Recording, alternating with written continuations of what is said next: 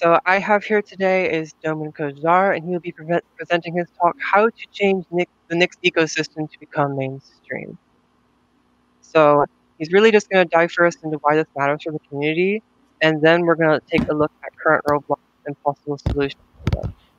And I did get this information from one of Domen's friends, and just so you all know, it is rather interesting. But if in an alternate reality, Domen was not able to be a programmer, he would probably be a professional gamer. So think of it like a Twitch streamer. So yeah, take it away, Domen. Thank you so much.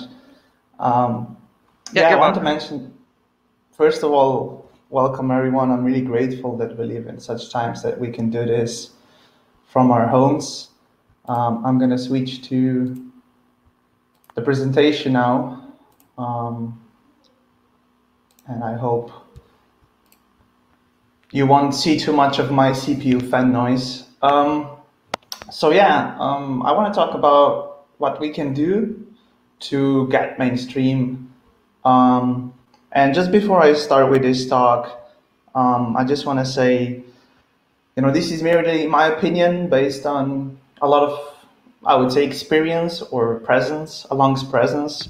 And it's an invitation for collaboration rather than, I think it should be this way and there's no better way and so on. And also an invitation for discussion. So let's dive in. For just before I dive in, and just a few things about my history with Nix. I've kind of put way too much text here, but I started 8 years ago. I was introduced by Florian Friesdorf to Nix. I organized with a bunch of other people from Slovenia to sprints. Shortly after that, I had a talk at FOSDEM and PyCon talking about Nix and trying to get more people to pay attention. I was release manager for 4 releases between 2014 and 2016, and then I had my full-time Nix job working for Snap, which was really great. Then later, when that finished, I joined IOHK as a DevOps team lead.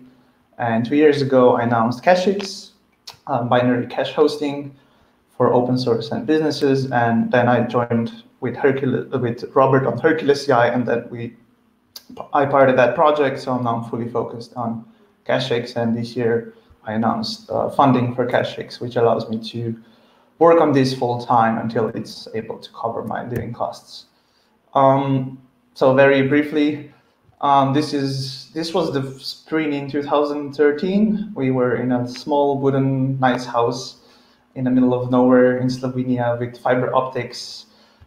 We had really great time. You can see Elko at the very left. You can see Rock Garbers on the very right. There's also somewhere there in there me and a couple of other people you might recognize from this picture. So Nix was very small back then, and this was, I think, the first or one of the first really social gatherings. So what I wanted to go with this is, why does this even matter? Why should we strive for this? And again, I don't think everyone should feel this way or think this way. This is something it's passion to me, and probably I hope for others as well. And we're a big community, a really big open source projects by world standards. And a lot of us that ended up here is because of passion. But now, I think there is, if we really want to go mainstream, we need to do some things. I wouldn't say differently, but rather additionally. So it took about 17 years to come here, and I don't know how many people. I wish there was a good way to count this. Probably just by looking at all the statistics, you get an impression on GitHub. But I think there is a way that is sustainable, in a way that we don't burn people out, in a way that people get fair compensation, and in a way that Nix gets better. So I'll draw this little feedback loop where we have industry use, that hires full-time Nix developers, that leads to improved Nix, but also improved Nix leads to more industry use. And this feedback loop can be, positive or negative, right? If we get a lot of people who have to use Nix or are forced into using Nix and they're not happy with that, then this kind of goes the wrong way. And if they are happy, they become, so-called fans or people who advocate for Nix, and this feedback loop is positive. Um, so, well, the only thing we can really influence here is Nix itself, and then industry can do its role. And the question is, of course, like, what part of Nix should be fixed? Because it's a huge ecosystem at this point, so there needs to be some focus on what are the things that will really unlock this adoption. And most of you are probably software developers, so you know that some things leads to no change, even though you do the hard work, and some things lead to a huge change. So the question is, which one is which? So just briefly, I forgot to mention about why this is important. I think it's when I look back 8 years ago where we were then and now, I see this really amazing change of all the tooling that has been built and everything we've done that we never could have done with those 50 or 100 people back then. So I see this the same way going forward, and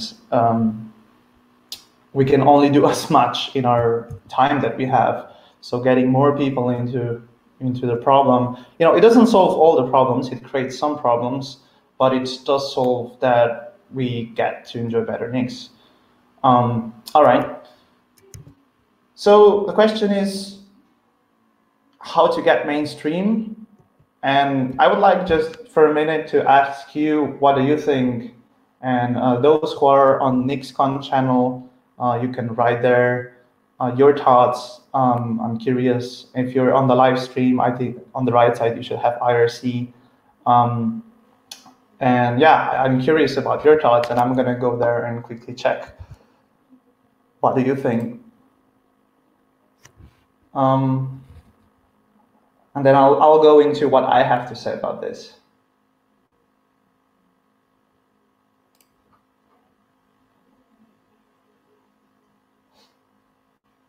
So let's give it a... I don't think I saw any questions just yet, Domen. All right. Let's see if people... all right. Yeah, if you see them in the NixCon channel, we shouldn't exactly take those from there. They need to be in the NixCon QA channel. Yeah, I'm just going to read a couple of ideas from people and move on. Because, just to get some fix the installer website has improvements have been great. Documentation is a big deal. Fix the installer, predictable command line API. All right, I'm gonna switch back to my talk, but I'm gonna read those later on, and I'm curious what everyone thinks. So I think there's two parts to getting this right. One is to focus on doing one thing well, and the other is to listen to newcomers for feedback. And I think these are both kind of recipes in general for a successful project. But this is the angle at what I'm gonna look at here. So do one thing well. I joke often that, Nix is JavaScript for DevOps. It's funny, it hurts at the same time, but I think there's some truth in there. But better way to say it, it's an API for DevOps. And that's a really huge surface to solve. So I think it's better to go into more specific bits, like, it's a way to set up development environments and so on. So we already have kind of a problem here, what that thing is that we do well. But I think those are good angles, saying, okay, we're the API for DevOps, and then we go into different bits, development, build, deployment, and so on. Yeah, and for listen to newcomers for feedback, I gathered a bunch of tweets here because I think they resonate well with the feedback in general. Of course, I cannot like give. I didn't do any real analysis or I don't know, a scientific method. This is pure, you know, just my judgment. But here, there's a bunch of tweets. I'll read a bit. While I'm extremely grateful for the effort that's gone into documentation, I don't feel like it's there yet. I feel like I spent a lot of time refiguring things out. While it's a brilliant system, there are still sharp edges, missing the location, list of pattern best practices. Running Nix and NixOS for almost a year. However, documentation is harsh. It lacks guidance for beginners. Hard to see how pieces relate. We need advocates to simplify this process. I really want to like Nix. I'm just terrified to try again. And when I see how documentation is essentially unchanged, steep learning curve, largely due to lacking documentation, poor discoverability. Yeah, there's a bunch of other tweets. I was also frustrated when I started Nix, but it has a learning curve and the documentation is not the best. By far, Nix's biggest problem is not obscure language, it's the lack of reasonable documentation material supporting a reasonable learning curve, and so on.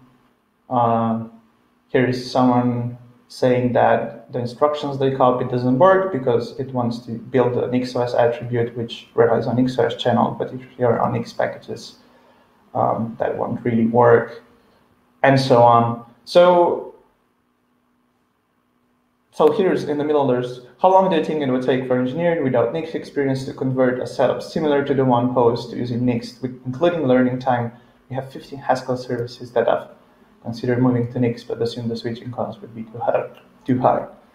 And the last one, I like Nix a lot, but when I use it, I found the documentation sorely lacking. Has the culture progressed past just read the Nix files in the past couple of years? So it's all about developer experience, and if we want to have that feedback loop, we kind of have to acknowledge what are the gaps there, and the feedback is there, it's consistent. So it's not that I want to share some positive light on this. Here is a graph of pull requests per month on the Nix repository. I'll be mostly talking about the Nix repository because I think a lot of these things come from that. That's where all the core is. And you can see a sudden rise in the recent months. I think this is due to two reasons. One is we finally have a really good CI, a story on GitHub for Nix repo, which started in summer, end of February, March. And we have the IPFS effort, which led to a lot of contributions. So things are going in the right direction. All right, so documentation, that has been, I think, number one, and I think it's by far the most important bit. So again, a few positive things that are happening in the Nix master. We have a documentation command, which will, for now, print a documentation for all the built-ins and so on. There is the Nix manual in the master repo is now written in Markdown, so contributions should be very easy. However, there's an RFC for this, which is, I think, almost there. So I really hope that gets accepted soon, so we can move on and enjoy those improvements. And last but not least, there is a lot of work has been done on improved error messages. More on this later, and I think that also will impact a lot on the experience. So what I do think is missing for documentation is the following: tutorials. So a lot of this is focused around people getting into Nix and like really making sure this experience is best possible. Right now, you have to go kind of through manuals to find ways to start. Really, really big feedback that I hear all the time is people have no idea in which manual is what. So we either merge them or we provide a search through them. I prefer for the merged option, but either of those will do. And then a way to attach documentation in code and a way to generate documentation from Nix files. And then frequently ask questions. I think that's, I like that saying, a common knowledge is what everyone knows except you. And I think this is very true for Nix. So I think getting that written down is really important. And the last bit is that reference and narrative documentation. So documentation that tries to explain things is still a bit mixed and it's hard to reach. So I think this, if there's one thing that's really important from this whole talk, I think it's this slide. This will make the biggest difference to the people coming into Nix. So just to give you one idea of how documentation can also impact experiences, this is documentation I wrote when people use caches and they are not getting results from binary cache. You can see it's the procedure is quite complex. Now, some of this could be automated, and that is my plan. But I would just like to know that documentation also exposes how some things are more complex than they should be. So in this case, you have to check if the hashes between what you're requesting and what you're expecting in binary cache matches. And you have to check if you've reloaded the daemon or not. You have to check if derivations allow substitutes in the first place, and so on and so on. So I could, documentation could be its own talk, but since I only have, a few more minutes, 10 minutes, I wanna jump onto installation. So I think the biggest, how to really phrase this, the biggest problem we have right now is that installation has this matrix of multi-user, single user, sandbox or no sandbox, and then also different platforms. And that's already a huge matrix of possibilities of things going wrong. So a bit more about this later, but I think this is more complex than it needs to be. Besides that, the installation for daemon and versus no daemon follow different principles. One of them can be reinstalled, the other one cannot be reinstalled. And if you go through the Nix bug tracker, you'll see there's a lot of cases still when things don't work. This has been proven through the last years, but I think it needs way more attention. For example, the macOS users with a specific chipset currently cannot even install Nix, and as someone coming to Nix ecosystem and a company with, let's say, 20 people, that's a huge problem. How can you then expect the whole company to use Nix? This is really huge, I think, for adoption. Something that I think there were just recently talks how to improve this, so I'm really glad and thank you for working on this. And yes, because of the installer, reinstallation and upgrades are painful, too many options, too complex. And yeah, the last one I already mentioned. So I don't have really a good proposal for this, except it needs attention and work. I think the biggest one, which I'll talk later about, is that the multi-user and versus single user support provides most of the headaches. And then, as mentioned, command line interface is the new command line interface is really, really nice. But it's been experimental for I don't know how long. I think it's been 2 years already. And with Flakes coming in, I think it's gonna take even longer. So what I think needs to happen here is just to wrap up the feedback and get it released. It's a lot better than what we have right now. If you go through tutorials that I'll show later, you'll see that some of the really easy things that should be easy are really complex with the current command line, and with this one there, as one would expect with a package manager, a simple interface. Convention over configuration, I think, is something that Nix needs to adapt, and I'm really grateful to see Flakes really have this in mind, and I also am glad with the new module system that things are getting a bit more semantic. What I mean by that is, an example is, if you have a default .nix package, what is the return type of that package? What do you get back? Do you get a single package that this whole project is supposed to install? Do you get an attribute set? What's inside this attribute set? So these are all the questions that Flakes answer. And I think it's really great that the module system will also bring this mindset to the being able to expose more things about packages, provide searchability, scoreability, and so on. I think one area where we don't have a lot of focus right now, but also would be even more impactful, is language support unification. This is where there are different ways to package, let's say, Python, JavaScript, and other different languages in Inks. And the interface, how that's done, is different per each language. Moreover, there are different approaches how this can be achieved. So I think Nicola had a pretty good talk last year about this, and it would be great to have that written down as documentation, and then these projects classified as such. And with the new module system, or hopefully even before that, having an IRC that would unify this, so that if I'm working on Node.js or Python or Haskell, I get pretty much the same API, and I don't have to relearn that API over again. I think that's a huge cognitive overhead that adds a lot to the learning curve adoption that people are talking about.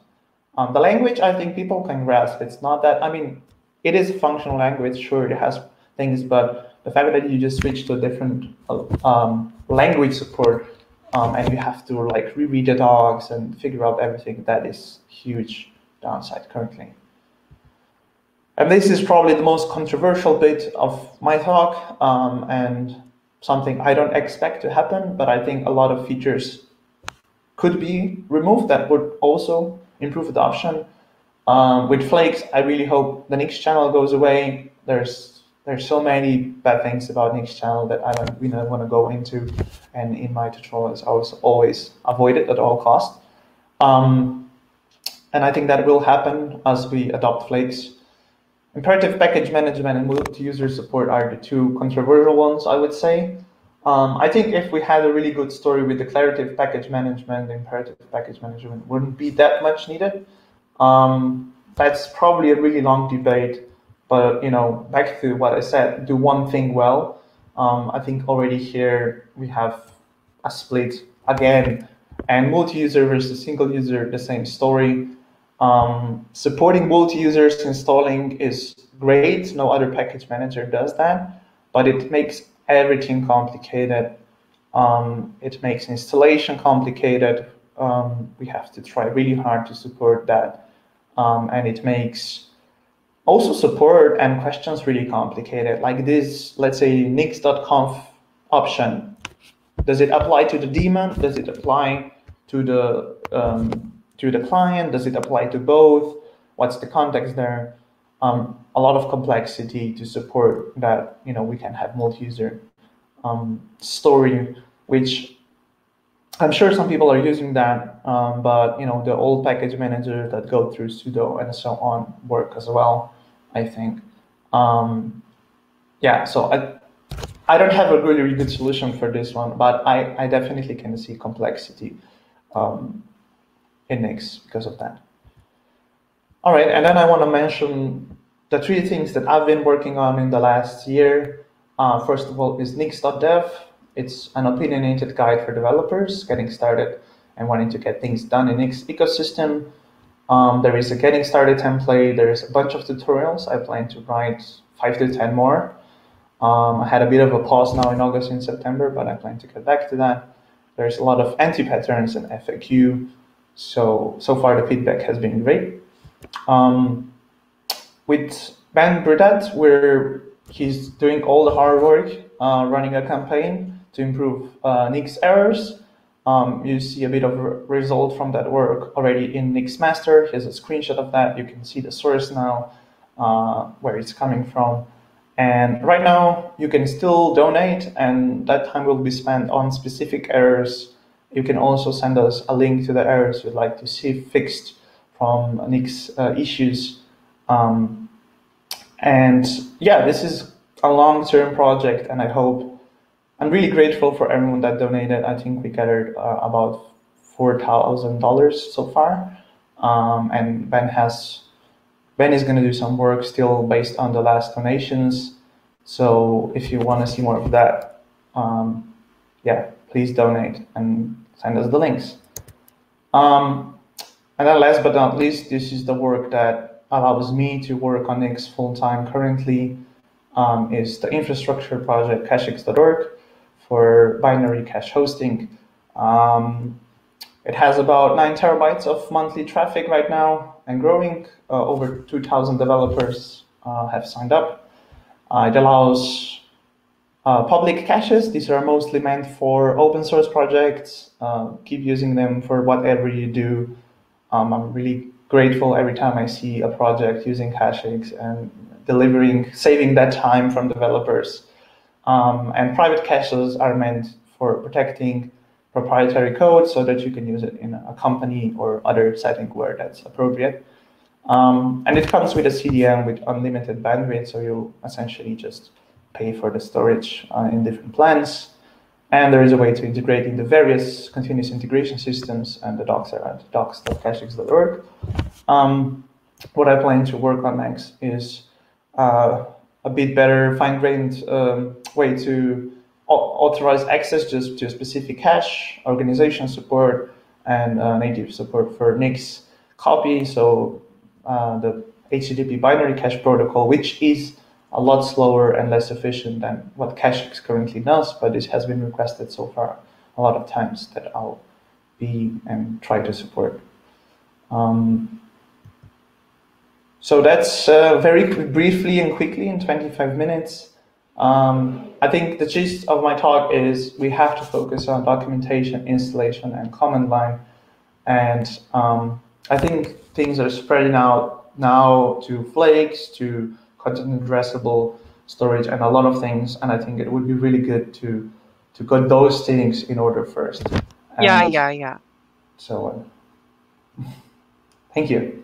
So it does seem you did run over the time, and let's see. Questions. As for the questions, I don't see a ton of questions. I do see one cachix related question. So maybe I can send that to you, and I also have my own questions also. Okay, so are there a local hosted version of cachix or something like that? Local. So you cannot host it yourself. Because it is closed source, the server part, but I do offer on-prem, given that you are willing, of course, to pay extra than the cloud version, if that's something that you require. Right. I actually use cachix, so okay, so I actually found myself agreeing with almost everything you said throughout this talk. Yeah, from the perspective of a Nix developer, all of this makes like really good sense, and I always find that these types of talks are really interesting to also watch in like the future. Like I think I saw a talk by Rock from like a couple years back, and it was like really interesting to see where we were now compared to what that talk focused on. Yeah, we'll see. I mean, I had a talk in 2018 where I say the focus is on documentation and infrastructure. And the infrastructure comes first because we somehow had to get the funding to fix documentation. So 2 years later, I think that part is checked off. So now onto documentation. Right. I feel like you said with documentation being able to like be a format that developers would love to touch is going to change a ton of things for sure. So we would love to see that RFC actually get accepted. I'm anticipating it. Yeah, I think it will. I mean, the feedback has been that way, and I don't see any reason why not. I'm confident about it. I see someone's question. They're asking like, how does one actually get started using doing documentation? And currently, I would say that trying to do the current state of things is actually really, really difficult. So if it were the markdown situation, it would probably be much, much, much easier, and it would get written much quicker. Yeah, I think the answer to that is right now, it's extremely hard to make big changes. This is why also I've started Nix.dev project as a separate one, because I just wanted to get it done and not argue or discuss too much about how it should be done. But I hope with the RFC we will get in the right direction. My suggestion is start small, contribute small improvements, just small steps. that already is a huge help. Right. I have another question here, and it says, in your opinion, if you had to pick one, what's the single biggest bottleneck for stabilizing new features faster / going faster as a community? I'm not sure how you'll exactly answer that one, but you can try.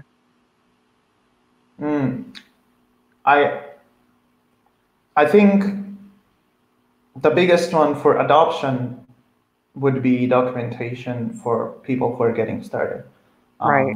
and that's number one by far. Um, and yeah, then the rest of the two follow. Okay, I do see them. I get type notifications, so I can see someone is actually typing a question. I don't think we'll have any more questions for the Q&A portion, I believe. So, Domen, thank you for being here. I really did actually enjoy your talk. Like, as a actual like contributor and a former and current release manager of like NixOS, all these things are like definitely bright in my mind as well. Thank you. Yep, I'm glad. everyone, you're